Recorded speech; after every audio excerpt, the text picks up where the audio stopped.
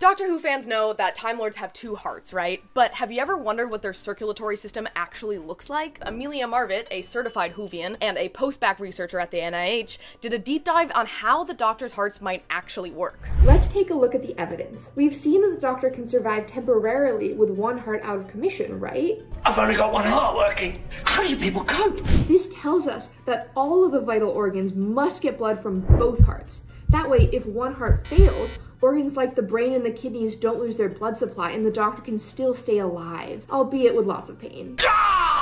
My theory is that less critical organs, like muscles and digestive organs, only get blood from one of the two hearts. So if one heart fails, the vital organs are still okay, and the less critical organs won't be taking up as much supply since they can survive with reduced blood flow for a little while.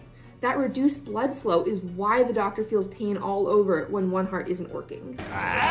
This layout made sense to me, but why does the Doctor have two hearts in the first place? I decided to see if evolution had addressed a similar question, and it turns out that there are creatures with multiple hearts right here on Earth. Cephalopods, like squids and octopi, are thought to have evolved from slow-moving ancestors. Though the specifics of their evolutionary origins are controversial, many of their relatives today are slow-moving creatures with only one heart, like snails and clams. As cephalopods evolved to be fast-moving predators, they needed two extra hearts to keep up with their increased metabolism. Cephalopods today have 3 hearts, one main heart with 3 chambers, plus 2 extra hearts with 1 chamber each. These smaller hearts help maintain blood flow through the gills. Perhaps the Doctor has 2 hearts because Time Lords, like cephalopods, have high energetic demands. There are lots of ways to solve the varied problems that nature throws at us, and evolution has explored many of them.